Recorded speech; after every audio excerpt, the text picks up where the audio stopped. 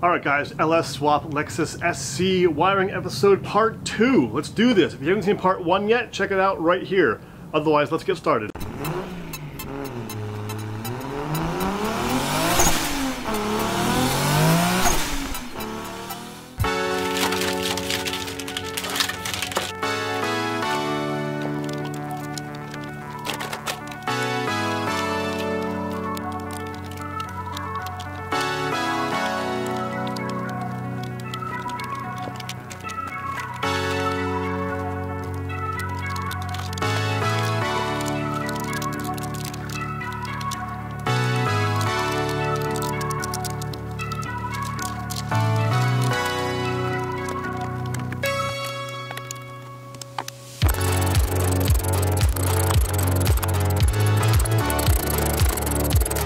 Alright, so both fans are now hooked up together and they go up along here in this loom behind the driver's side headlight, and then it collects all the wires there. It goes up along the top of the radiator supports to the passenger side over here where it collects more wires down there. And then on this side, everything is grounded out to the same ground point back here, and it looks like kind of a mess, but I've tested it and all the grounds do work. I gotta take all of this tape off. But they all go through this little guy right here, sort of like junction area. And then from there, we go up and along the engine bay here to the hole in the firewall going into the cabin. So all of the wiring for the front of the car all goes through right here, and then all the engine stuff all goes through that right there. Alright, now I have to do the same thing for the wiring in the trunk here, and ignore all this stuff. This is all old factory wiring harness, or what's left of it. This is what I'm focusing on, and this is all of the tail lights, reverse lights, wiring, that kind of stuff. But as you can see, this is much messier.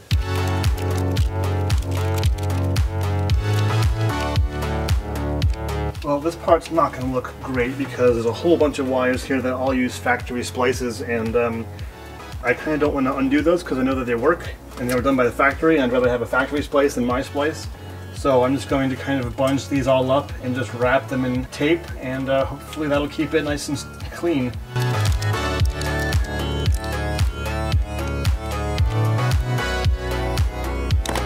You know, not exactly a factory job, but I think that's fine. It looks compact enough and it's nice and clean, so it should be good. It goes along here, and then it's ground out through here to that guy right there, and then up here it picks up the blue fuel pump line right there and goes through into the cabin.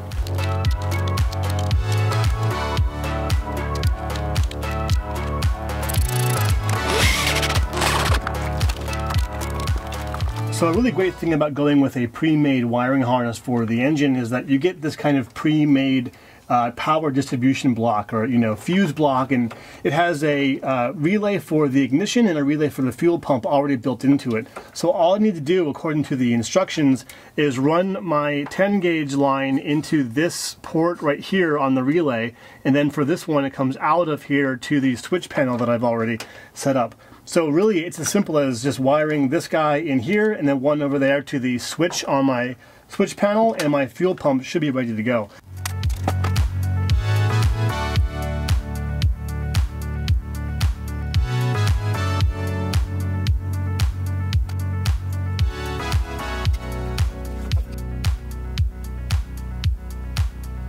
Alright, now that we have that in place, I'm going to run this up and around the dash to the back of the switch panel, and then I just need to take measurements to cut it down, install my little connector there, and then pop it in, and then my fuel pump will be ready to go. Well, originally my plan for the wiring was to go through this hole right here in the firewall, and I had blocked off this plate and that one up there, which is where some other factory wiring and stuff went through.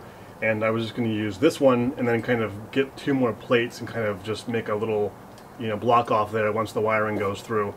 But I'm realizing that I don't like this big jumble of wires right there. It's just all jammed against the firewall and the passenger valve cover here, and it's getting in the way of all these other things, and it just looks messy, and I think it's going to be unreliable being this close to the exhaust right there. So this is going to be kind of a pain in the ass, but I think what I should do is pull all the wiring out of here, and then up here is the block-off panel that I made from the factory AC lines. I think I'm going to drill a hole through that panel right there and run my main cable here through that, and then block off this piece entirely. I have to unhook everything from the engine that's already hooked up and bring it back through inside the cabin to go back through a hole here again, which it's unfortunate, but at least I will have it done the correct way and I won't feel like I've kind of half-assed this whole thing. And it'll be safer because in the long run, my loom here will not be wedged against the firewall, and it'll be far enough away from the exhaust to not have any issue with you know, melting wires and stuff. Which, for a safety thing and not causing fires, is pretty important.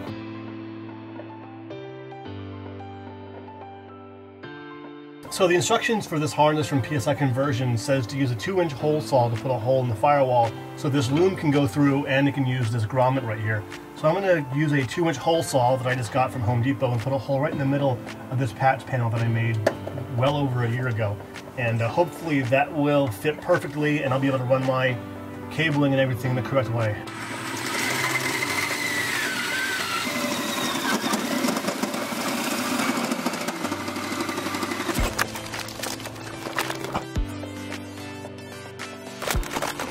Well, it's through. Unfortunately, some of the welds popped off on this side of the plate here, so I'm going to have to re-weld that. But I don't have any welding gas right now, shielding gas, so I have to go get some of that on Monday, and I can touch up the welds on this plate and make a new plate down here. That looks so much better. Alright, I'm going to rewire the engine again, and then I can figure out how much slack I need on my main loom here, and then I'll slide the extra through the grommet, and then, you know, tie it up under the dash somewhere. But this will be much cleaner in the engine bay and inside the car.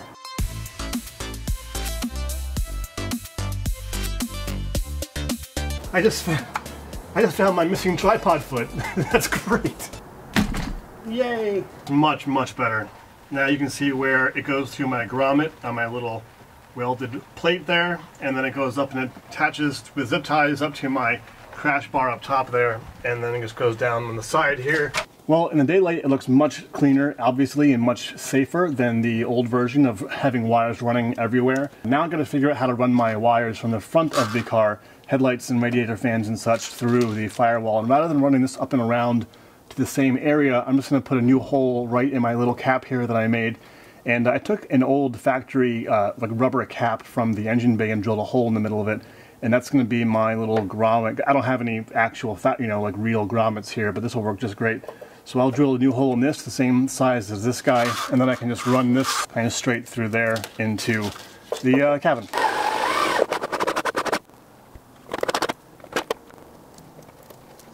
So this is the wiring harness that goes to the windshield wipers, and I separated this out from the main engine bay harness from the SC. And this gray clip here goes in through the hole in the firewall, up under the cowl to a gray clip under there.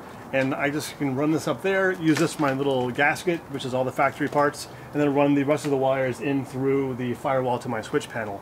Now this is a 5-wire setup, so there are 5 wires going from the clip here to the rest of the wiring harness. And after doing online research, it turns out that the white and black stripped one right here, or striped one, which has a little grounding strap on it, is obviously my ground, which means the other 4 wires are used for different settings on your, you know, the windshield wiper stalk, which means one is super fast speed, one is like slower speed, and then the other 2 are intermittent, so they kind of go forward and stop, and you know, that kind of thing. I only need to have the fastest one because if it's going to be raining, I need to have rain going as fast as possible. So I'm going to separate out only the fastest wire here and then the ground strap, run 1 wire to my switch, and then ground it off somewhere on the chassis. So what I'm going to have to do though is figure out which one is which, because I have not found online like a wiring chart as to what goes where. So I'm going to take my 12-volt source, attach this up to my clip, and then just test each wire and actually see what the windshield wipers do. Alright, I have the ground wire to the negative on the battery, so hopefully when I touch these other wires to the positive terminal, we will see the wipers do something. Actually, I took off the driver's side one, so it's just the passenger wiper that should hopefully do something. So let's see what we got here.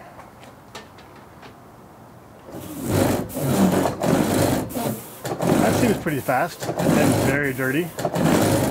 That's the red and blue stripe. That seems to be pretty quick. Alright, blue with the red stripe is slow. Blue with the white stripe does nothing. Solid blue also does nothing. Alright, so I guess it's just me red with blue stripe. That seems to be the winner. Cool.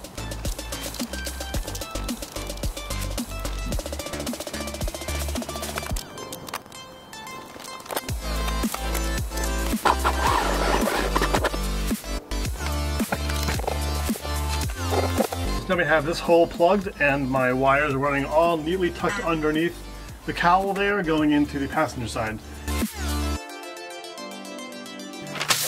After many hours of research, this is my plan for my wiring. It looks like a mess because it is a mess because I have no idea what I'm doing, but I'm hopefully going to make this stuff work out.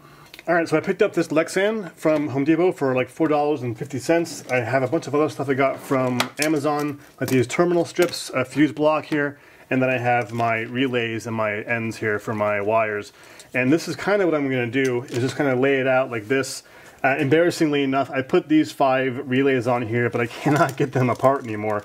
I've tried everything from like wedging screwdrivers in there and prying back tabs, and they're not coming apart. So I'm going to leave it on there for now, which is fine because I'm sure I'll find a way to need 5 relays in the future. But for now, I think what I'm going to do is just set my fuse blocks in like this. I'll probably just do 1 for now because I only need to have, this has enough for 8, and I only need to have 3 active right now, 3 relays. So what I'm going to do, I think, is put this right here, put these guys kind of right here, leaving enough room in the future to upgrade to have another strip like that, and then my fuse block will go up here. And then the plan is going to be to mount this whole Lexan panel with my same little isolators that I use for my ECU on all 4 corners like this. I might cut this strip down a little bit just to save on space if I need to. And then I'm going to mount the whole thing to this aluminum plate right here, and then cut this down and mount that inside the chassis under the dashboard. They came with all these wires already pre-wired, and these are 16 and 18 gauge wires, and that's going to be fine for my actual switches, but for my accessory power and going out to each thing like my wipers and stuff, I'm going to upgrade to my 12 gauge wire here because the highest amp I'm going to need in here is 20 amps for my windshield wipers, and that's going to require me to run 12 gauge wiring from everything that I could find online. Who knows if that's accurate or not, but that's kind of what I'm going to do. So I'm going to go through and remove my blue and my red wires here and replace these with my 12 gauge wiring, and then I'm going to start running all my wires to my fuse box and to my terminal post.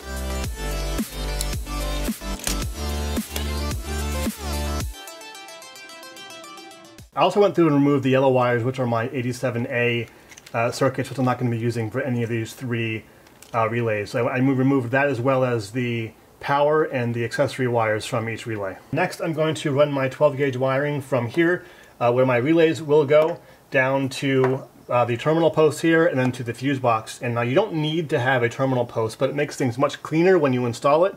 And also later on, if you need to change around your relays or whatever, you can just change the fuse, whatever size fuse you need, and not worry about changing the wiring around if you make the wires big enough from the beginning, which is what I'm going to do with this 12 gauge.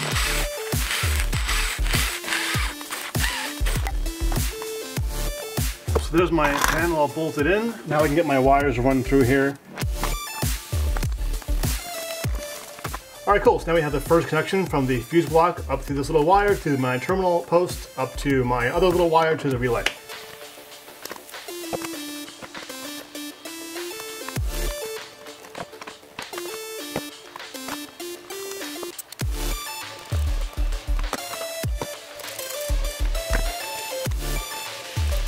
Alright, well that took a while, which is, you know, par for the course for me, doing all this stuff when I have no idea what I'm doing. We have our fuse block here, our terminal posts, and then the relays, and we have our 4 wires here, and it is 4 because I figured out what this is going to be because I completely forgot about a 4th relay. So we have now our headlights, wipers, reverse lights, and then our radiator fans. And I'm sure there's going to be a 5th one, or maybe even a 6th one as well, and I do have room for those over here, and I have my other block here that I can use, you know, just like that, basically, if I need it. And I think I'm going to mount up here my PSI, the relays and the fuse block that came with my PSI harness will go up here as well. We have our group ground going right here, and because these are so far away that the lines wouldn't hit over here, I'm going to make this end block here as well also be a ground. And then the 1, 2, 3, 4, 5, 6 of these in the middle will do my 6 relays up here if and when I add 2 more. So that's a pretty good start. These white wires go to my switches, and then the wires up here, which I have not installed yet because I haven't, you know, this has to be in the car before I can install that, will be going to each actual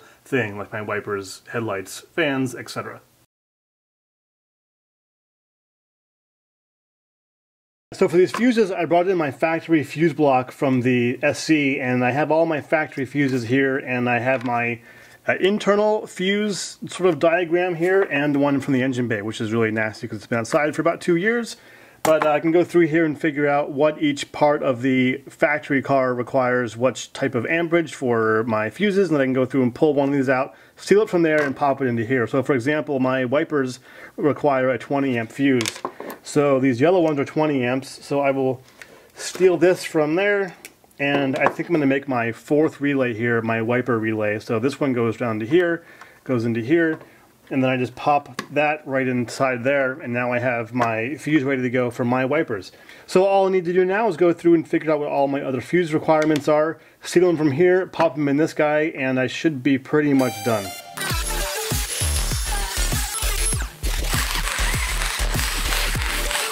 And this one piece of aluminum, I've had this for about a year, and I keep finding more and more uses for it. So I think I'm going to get something like this, and then I'll just cut this guy out and drill some holes for these guys.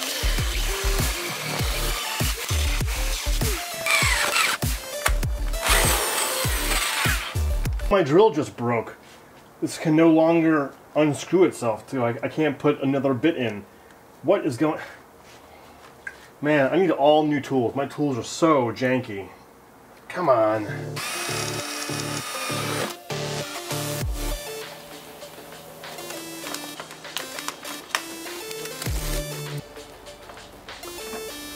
Cool. There we have the panel. All ready to go. So I need to go under the car and measure. There's 2 holes I need to drill to mount this to the chassis, but once that's drilled up, this whole thing weighs probably maybe 2 pounds or so, so not too bad. And I think I can use the 2 holes here on the chassis to hold that all in place, hopefully. I am going to go through later on at some point and just cut a big piece out of here, because I don't need to have all of that metal there just to support this little piece of Lexan, but I think it looks pretty good. So I'm going to put the other PSI fuse block here, and I have room down here in the future for more relays and everything else, because I'm pretty sure I need to have my power windows relay for now, and some other stuff, maybe some other lights and stuff in here, so that'll be in the future, but this will be enough to get the car started and running. So I made a template using kind of the poke and pray method, where I made a cardboard piece the same size as my aluminum plate there, and just kind of lined it up and then poked holes until I found the actual holes that were the things going to bolt into the chassis. So I traced them, and I'm really hoping these line up.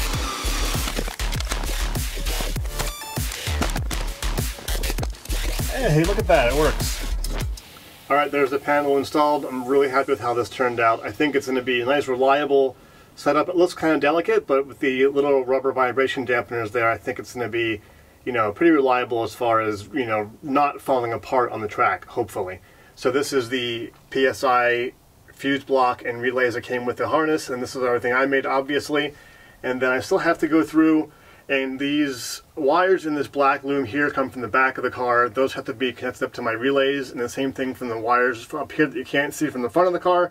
And then these white wires here go to my switch panel, and then I have to ground out this terminal block there. So yeah, there's the panel, all good to go. I have to get the wiring all connected up to my switch panel here, which will be in the next episode, as well as getting my battery installed. It's going to go in this box right there, and then run my cables up along here, up into that whole area up there. So it's really exciting. Making progress.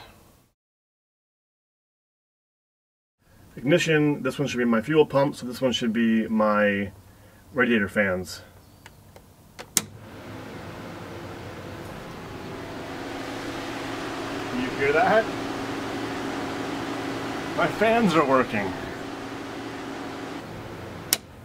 Oh my god, it works. It totally works.